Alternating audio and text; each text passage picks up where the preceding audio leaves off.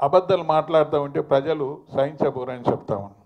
ఇవాళ కేటీఆర్ గారిని ఒక బచ్చా అంటా ఉన్నాడు, కానీ నీ కళ్ళకు బచ్చాగా అవుపడతా ఉండడం కానీ ప్రజలకు మాత్రం, ప్రపంచానికి మాత్రం ఎవరికి అందనంత ఎత్తున ఎదిగిన వ్యక్తిగా అవుపడతా ఉన్నాడు.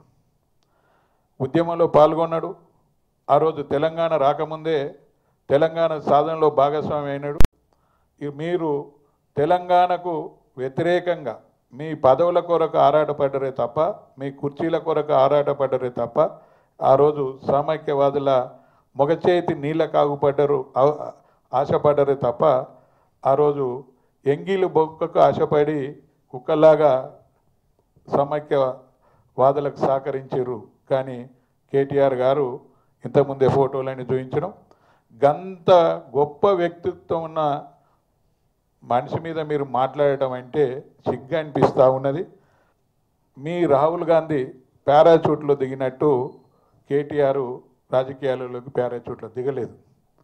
తను అమెరికాకి వెళ్ళి వచ్చినా ఒక మంచి మనసున్న వ్యక్తిగా తెలంగాణ సాధనతోటే ఈ జాతికి విముక్తి జరుగుతుందని ఉద్యోగాన్ని కూడా వదిలి వచ్చి ఉద్యమంలో పాల్గొని తెలంగాణను సాధించుకొని 2 సార్లు తెలంగాణ సాధనకు ముందే ఎమ్మెల్యే అయి తర్వాత తెలంగాణ తర్వాత మంత్రి అయిన సంగతి మీకు అందరికీ తెలిసి కూడా తెలియనట్టు మాట్లాడి కళ్ళకు అవుపడ్డా కానీ అవుపడినట్టు మాట్లాడుతూ ఉంటే మేము సహించేది లేదు.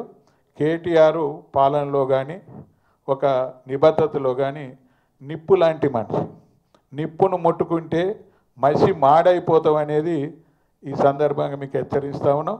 తస్మాత్ జాగ్రత్త. మళ్ళీ ఆలోచించి మాట్లాడాలి. చిన్నవాడైనా నీకైనా గొప్పగా ఎదిగినవాడు, నీకన్నా ఎత్తైనవాడు. అది కేటీఆర్ మీద మాట్లాడటం అనేది నీకు ఆ నైతిక హక్కే లేదు.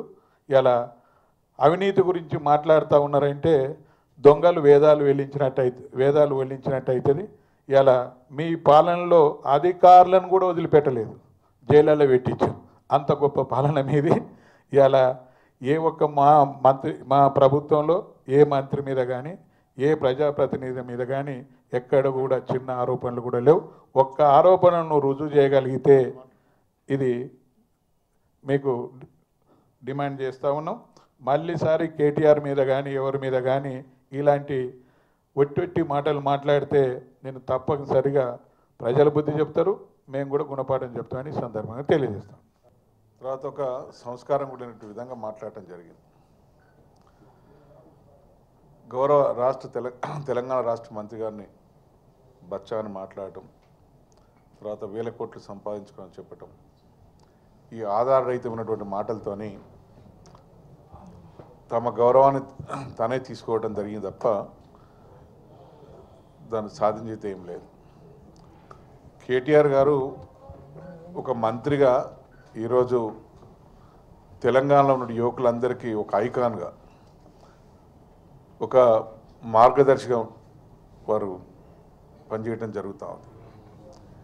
ఇవాళ వారు ఏవైతే పరిపాలన చేపట్టిన సంస్కరణ టీ హబ్ కావచ్చు, ఇంకా స్టార్ట్అప్స్ కావచ్చు, ఇవన్నీ ప్రజలకు అత్యంత చేరువగా, ప్రజలకు ఉద్యోగావకాశాలు కల్పించే విధంగా, ముఖ్యంగా యువకుల్లో ఒక ఆశను రేకెత్తించే విధంగా వారు చేస్తున్న కార్యక్రమాలు కనపడుతూ ఉన్నాయి. మరి మామూలుగా యువకుడే కావచ్చు, కానీ మీకు బచ్చాలా కనపడవచ్చు, కానీ అతని వ్యక్తిత్వం హిమాలయాల కంటే గొప్పది. ఇవాళ అటువంటి వ్యక్తిత్వంతోనే ప్రపంచంలో ఉన్నటువంటి మేధావులందరితో కలిసి వారి మన్నలను, అభిమానాన్ని పొందినటువంటి వ్యక్తి కేటీఆర్ గారు. ఇవాళ తెలంగాణ రాష్ట్ర మంత్రివర్గంలో ఆయన చేసినటువంటి కార్యక్రమాలకు ప్రజలు ఎంత గొప్పగా స్పందిస్తున్నారనే విషయాన్ని తెలంగాణ ప్రజలకు తెలుసు, మీకు కూడా అందరికీ తెలుసు. అయినప్పటికీ రాజకీయాలు మాట్లాడే ఆలోచనతో అబద్ధాలు మాట్లాడటమే ధ్యేయంగా మాట్లాడటం అనేది సరికాదు. మనం మంచిని మంచి అని చెప్పాలి, చెడుని చెడని చెప్పాలి. వాస్తవాన్ని గమనించాలి, వాస్తవాన్ని గుర్తించాల్సిన అవసరం ఉంది. మరి ఉత్తమ్ కుమార్ రెడ్డి గారు బచ్చా అనే మాట మాట్లాడడం ఒక మంత్రిని పట్టుకొని అది ఏమాత్రం సంబంధించిన కాదు, దాన్ని తీవ్రంగా ఖండిస్తూ ఉన్నాం. అట్లాగే వేల కోట్ల రూపాయలు సంపాదించడం మాట్లాడటం అనేది అది పూర్తిగా సత్యదూరము, ఏమాత్రం కూడా ఆధారం మాటలు ఇవన్నీ. రాజకీయాల్లో ఏవైనా మాట్లాడచ్చు, కానీ ఇప్పుడు నీలాపనిందలు మోపటం అనేది సమంజసం కాదు. అది ఇటువంటి అసమంజసమైన మాటలు అనేటి ఒక పిసిసి అధ్యక్షుడిగా వారికి తగదిది. అట్లాంటి మాటలు మాట్లాడి తన గౌరవాన్ని తను కించపరచుకోవద్దని చెప్పి వారికి హితవు చెప్పడం జరుగుతూ ఉంది.